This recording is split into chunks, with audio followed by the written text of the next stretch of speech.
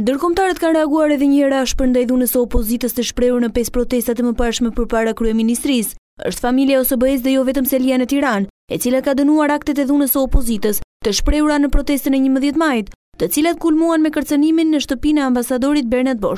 Në reagimin e saj, familja OSBE-s i qëndron deklaratës së 11 majit për dënimin e dhunës, duke theksuar se bombat Molotovi dhe prishja e rendit publik janë veprime të jashtëligjshme. Në këtë kuadër, OSBE paralajmëron opozitën për tubim paqësor ditën e sotme.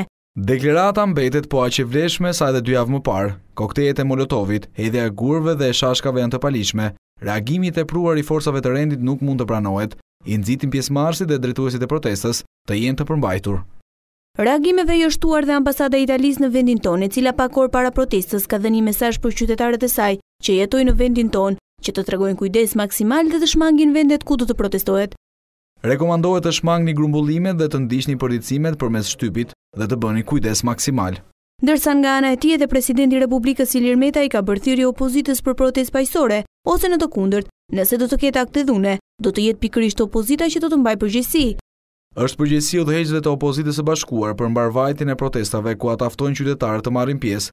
Vetëm në këtë mënyrë, kauza juaj për një demokraci të vërtetë që garanton një bashkëjetesë të gjerë qytetare, legjitimitet dhe funksionalitet të institucioneve, do të dëgjohet më mirë brenda dhe jashtë vendit. Edhe më herët ndërkombëtarët kanë dënuar ashpër aktet e dhunës të shfaqura në tubimet e opozitës.